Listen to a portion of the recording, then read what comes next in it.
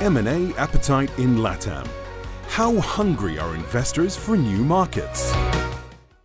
Welcome back to another panel discussion on SiGMA Americas, and this time we have with us Susan Breen from Miscon, we have Gelfi from Posta, and we have Christina Romero from LOYRA. And we're here to discuss the M&A appetite across the Latam region. And Susan, I'd like to start with you. How is the regulation across Latam, or rather the lack of it, influencing the appetite for investors to look into the region? Well, I think it depends. Thanks, Eman. I think it depends whether the investor is an operator or a financial investor. And within the operator mold also, whether you're having an affiliate come partner with those operators within the region. So I think looking at our client profile, we are seeing a hedging position really against Europe, possibly Asia, and a choice between Africa, the US and Latam coming into play as far as those clients are concerned. And the slow pace of regulation or the differences culturally are a factor, but they're not the determining factor, I don't think, for clients, because they're used to complicated regulatory regimes. They understand that it is unpredictable. There are some large markets there for the taking if you can understand them well enough and partner locally. So I think you have some clients waiting in the wings, others that have already positioned themselves very well. Andre can talk about the Posta Betson deal. So early adopters in the market always do well. And I think there are a slew of both operators, B2B providers and investors who are watching and waiting. And I think the watching and the waiting is largely about how profitable and successful could they make a market entry into one of those Latam jurisdictions. Yeah, and talking about early into market, Andre, it's a pleasure to have you with us. Tell us a bit more about the recent acquisition by Betson of Posta, and how did it work out for you guys? Okay, well, nice talking to you guys. A pleasure to be around and to share my experience with you. Well, it happened last year. We finalized the agreement with Betson in November. And since then, we had made some progress, some impressive progress, by the way, to launch a proprietary platform in the following days. Our idea is to launch the brand in Brazil. Basically, as Susan said, I mean, we are basically anticipating the regulation of sports betting. That is also progressing. Last week, we had a presidential decree being published that formalized the whole ritual of how the regulation will take place and how the concession regime will follow through. So at this moment, Posta, still Posta, and futurely in the near term, Betson is the only fully authorized, fully licensed onshore business in the country. And we are a single vertical operator in Brazil. Because of the existing regulation, we adjust into the horse business, and from there we are basically making all the tweaks to have the features in place by the moment the regulation unfolds for sports betting. Okay, and 75% acquisition, correct me if I'm wrong. Moving forward, how does such an M&A deal impact the business, the future growth and the prospects for the business to have a partner like Betson? Well, it's as I was saying, we are upgrading our product. I mean, we are going to launch a proprietary platform here for horse racing. We are beefing up our payment methods. We are starting with some marketing initiatives in the short term. So at the end of the day, we are beefing up the whole value proposition for Brazil because of the partnership with Betson.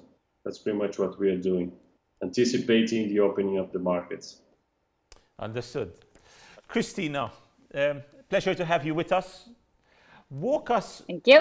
Walk us through a bit the market situation across the Latam region. I mean, we saw a fine example in Brazil.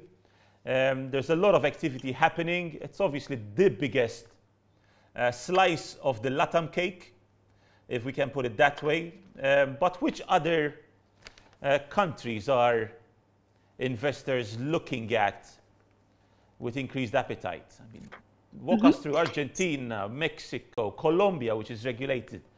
Shed a bit of light on all of those, please.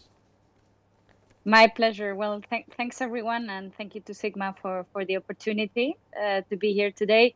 So apart from Brazil, where Andre is the man, he knows a lot more than pretty much all of us. So I'm not going to say anything else about Brazil apart that what you just mentioned. It's a very large opportunity, and hopefully, it will be a real opportunity in the short term. I expect it to be. So from the market you mentioned, really what we're seeing at the moment, and I think Susan mentioned a very important thing. So we work with both investors that have a more private equity or venture capital type of profile, and then the operators and the B2Bs that are usually European, international, and some of them also stock exchange listed, which is an important thing from the regulatory and compliance point of view. So what we're seeing right now at our firm, we're based out of Madrid, as you know, but we cover the whole regions through our partnerships that have been, in place for 15, 20 years.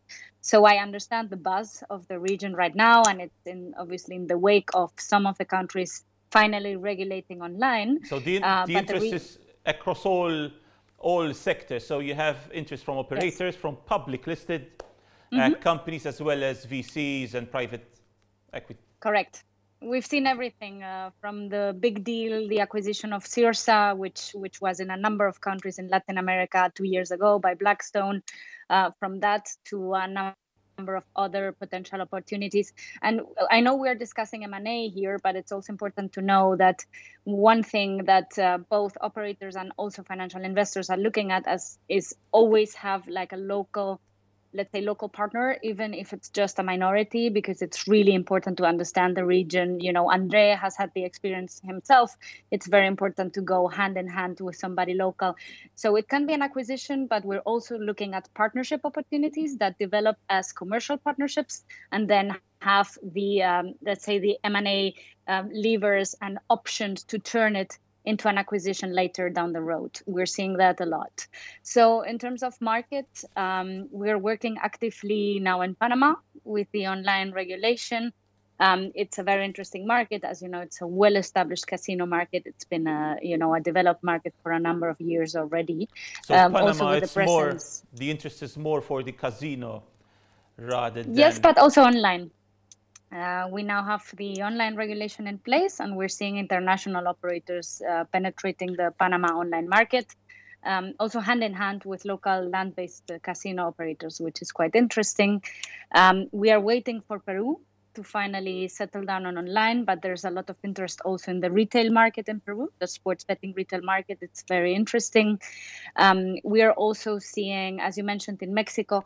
Mexico is one of the markets where we've been more active during the last few years. As people may know, the regulations are really old. They date back to the late 40s, with a regulation developing in the early 2000s. There's no, let's say, black and white online regulation as we would expect, with fully fledged technical standards and licensing procedures, but there is an opportunity for the international online operators who are slowly but steadily also penetrating the market to operate online in Mexico alongside one of the existing, again, land-based licensees, which is a very interesting combination because the international operators usually bring in their online experience, and the locals bring in their experience on the ground with payments, customer behavior, product choice, those kind of things. So it works really well. It's really, really interesting. And the market is unfolding now. We're looking at a number of situations, both pure M&A and commercial partnerships, as I mentioned. Then Colombia, as you said correctly, is a regulated market. It's a smaller market in terms of size, but it's well established, both land-based and also now online, with some operators still coming in on the international side. On Argentina, there was the famous tender last year for the online licenses of the province of Buenos Aires. Now the city of Buenos Aires is also open. It's an open window for licensing whenever operators and B2C suppliers want, they can apply. It's been, unfortunately, due to the elections by the end of last year, the tender in the province of Buenos Aires was delayed. Licenses have not been granted yet. We saw, by regulation, companies had to apply together with a local partner once again. It was a very interesting experience. Unfortunately, the market has not yet kicked off. Hopefully it will. And another jurisdiction that looks interesting also for online is Chile, which, I think we're going to have another session during this SiGMA event on Chile specifically, but it's interesting to mention that they will be regulating online, and it's also a well-established market. And otherwise, I think those are the most important ones to mention, but it's I agree, with both Susan and Andre that the region is highly, highly interesting. And final sentence, we should be all very aware that we always talk about Latam as a region, but I think every country is one in itself. So every country deserves a different approach. That's something that we've seen, and it really has to be tailor-made. And every partnership is different, every tax rate is different, every regulator is different. Yeah, and this is open to all three guests from this panel. With political stability or instability, is that affecting the appetite from investors? So across different states in Latam, at least across Western media, you tend to see a certain degree of political instability in some regions more than in others. How is that affecting, if at all, appetite from all over the world for Latam as a market? Well, I can start. Let's talk about Brazil. It's a very narrow perspective that I have. I'm going to talk about Brazil specifically and about what we are seeing internally. Although the news are not very favorable to what's going on in Brazil, as you know, pandemic has hit Brazil very hard, and we have a very controversial, to be very polite, president in charge in the country. Economically, the country is moving ahead. It's struggling, of course. The economy is going down, but it's at least the agenda, a microeconomic agenda, and the reforms are going ahead without any significant bumps. Things are progressing, as I mentioned before. The regulation is progressing. We had a milestone last week, that the presidential decree formalizing how the regulation will take place, who is going to take charge. This is a very clear and known process that is going to take place. It's going to be run by BNDES, which is the National Bank for Development, inside of a body that basically takes care of infrastructure projects. So from a perspective of our industry itself, in Brazil at least, things are progressing very smoothly. And as a strategic project, I think that we can predict a favorable outcome, and the whole friction on the macro level, on the political headlines is not affecting specifically the opportunity of sports betting regulation in Brazil. Yeah. I can talk on behalf of Betson. I mean, we are still excited, very excited about the opportunity in Brazil, and working on the base case that the regulation will take place in the short, medium term. Yeah, and I mean, rephrasing it also, there's political uncertainty across, you know, you can say every continent. In Africa, in Asia, don't get me started on Asia, and also in Latam. So I'm assuming, and I'm hoping investors are also looking beyond that form of clutter and are still looking at investing in those regions. So what's your take on that? Susan? I agree with you, Eman. I think there are probably two points to follow up on what Andre said, which is the I think position of each of the LATAM jurisdictions is on a slightly different part of the curve to Europe or Asia or the US. There may be political instability, but so is there elsewhere. What we have here is an economic deficit that is potentially extreme right across LATAM. And there will therefore be the desire and the will of government to encourage tourism and economic rebuilding and collaboration with the private sector. And that will be external investors, whether they are operators or financiers. And that will be right across integrated resorts down to online land-based slots, you name it, sports betting. So I think you have a more willing governmental perspective, which is quite different to the sort of Asian perspective here, which is particularly aggressive in terms of China right now, with the movement of gambling funds being seen as a national security risk, and different again to the European perspective, where you have a highly toxic political, cultural debate and fight going on between governments, operators, and the customer around where is the damage being caused and the harm being caused within the gambling industry.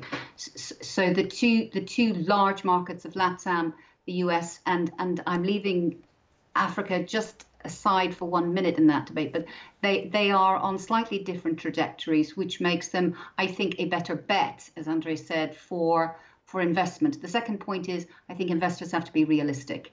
You know, people plowing into new markets without really understanding them. Christina's point about local partners, understanding cultural norms, they're absolutely critical to make success of any business. You just can't go head first into these markets and not understand what you're doing. Yeah. Christina, anything to add on that? No, I fully agree with both Susan and Andre. Obviously, tax money is critical these days for a number of reasons, and more so in most of these jurisdictions that we're talking about, which have been severely hit by COVID and other things, right? So what I'm seeing on the approach from regulators is that they welcome international investors, they welcome international players also from the know-how side, but because bear in mind that regulators across the region, and I'm now specifically discussing online, but it happens with integrated resorts, as Susan mentioned too, which is a very interesting area to touch upon in places like Brazil and Mexico specifically. Bear in mind that regulators have dealt so far with an industry that's land-based, that's more very casino-based, some sports betting in most jurisdictions, but they have to familiarize themselves and let's say lose fear of the unknown, which is online, right? And the operators, the international investors and the operators that are coming in are also helping regulators to understand that, you know, you can safely carry out an operation even if the servers are abroad, even if, you know, you are a company that's not necessarily based locally, that you can still handle your players with care, that you can assure that they play responsibly, you can handle bank accounts in respect of AML policies. So regulators are also benefiting in the sense that they are learning a lot. And bear in mind also that gaming is usually regulated by either the Ministry of the Economy or the Home Ministry in some of the countries. So they are very close to the core of the government. Yeah. And I think this wave also is in favor because they are learning a lot from the investors. So they welcome them.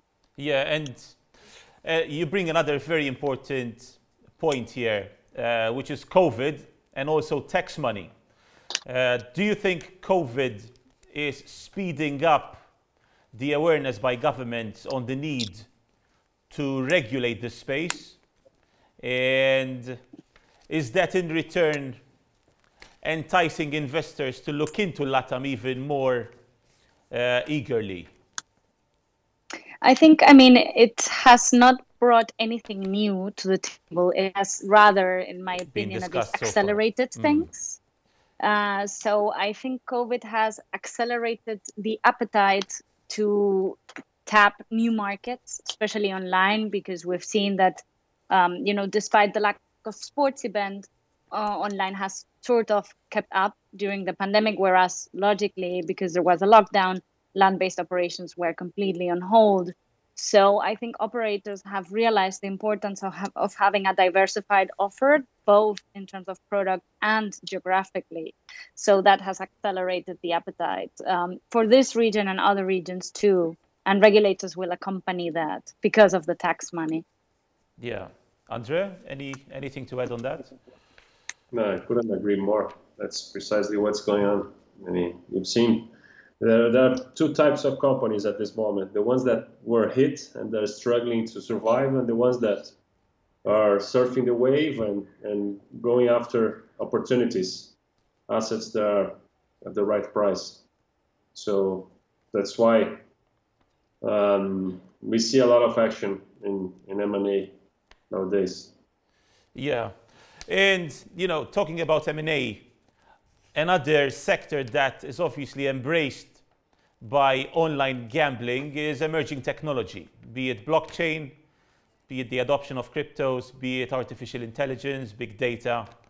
So when we talk about all these facets of emerging technology, and when one considers that there's still millions across Latam who are unbanked, who do not have access to a bank account, how does that interest investors in looking into this region in terms of mass adoption of new technology? In this sense, I'll give you an example. There's millions of players now who cannot access necessarily a number of operators because they do not have access to a payment system that facilitates that. But with the adoption of new payment systems, including cryptocurrencies, all of a sudden you have a new stream of players coming into the system who were not accessible as yet. Is that playing a role among investors into looking into Latam? Because the opportunity for mass adoption in emerging technology is even more practical than in developed countries like across Europe and across the States. I was mentioning earlier that I think some clients have underestimated the payments infrastructure, and as a result, it has slowed down or slightly. Investors, you mean? Either operators or investors. Yeah. They have not calibrated, I think, well enough what are the difficulties in terms of the payments system. I mean, Andre will probably be able to give a perfect scenario for the local payments, the attractiveness of his business to Betson, because there was, you know, a defined, mature model there that they could look at. But on the whole, in payments, adoption, mobile alternative payment methods, cultural issues, and corruption issues are in one large bucket, I think, in investors' minds about how do you navigate through all of those in the entire region. Yeah. If we had to summarize, because the clock is ticking, and if we had to summarize three main issues for investors to look into when eyeing Latam as a market to invest in, what would they be, Andre? Three main issues to keep in mind before throwing money onto Latam. I think that having the local partner is probably the most important one. End of the day, it's about local partners, local marketing deals, and in the case of Brazil, I would say that the third one would be probably payment methods, because at this moment this sector is totally unknown, and it takes some time for you to get along, to get whitelisted with the local payment methods, the big ones in the e-commerce world. So there is a lot of energy to be focused on that. So pretty much those three, my perspective. Yeah. Your concluding remarks, Christina and Susan, before we wrap this up, please. Sure. I agree with Andre. I would add another thing, which is regulatory and compliance. It's key to understand the dynamics of the market and how the regulator thinks, because these regulations are, apart from Colombia maybe, they are not as developed as European or international operators would expect. So it's important to spend time on that one and also understand what we would call the ongoing compliance with all the local requirements. And there, the local partner again is key. But I'm very optimistic about the whole region and for the coming 12 to 18 months. There's a lot to happen. So are we, and we can't wait to set foot in Brazil for our inaugural show next year. I wish we were there today, but COVID had other plans in mind. And Susan, the last remarks from you before we wrap things up. I mean, it's pretty much what Christina and Andre said. I think the other factor is probably cultural, that a local partner, particularly in the region, is essential.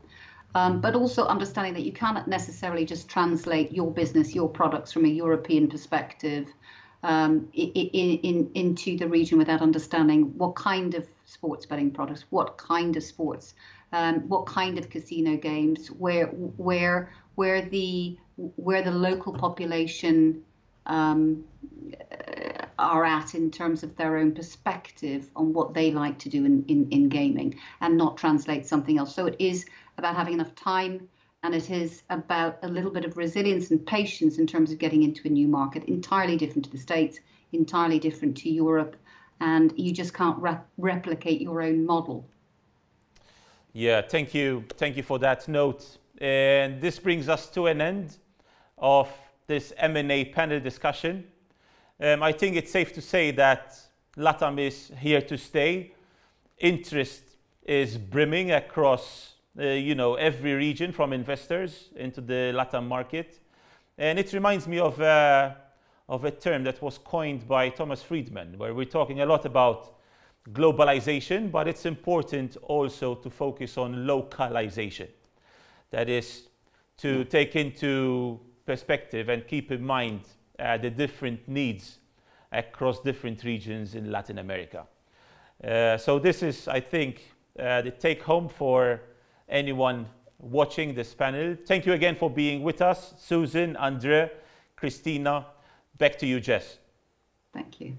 Thanks, Eman. Yeah.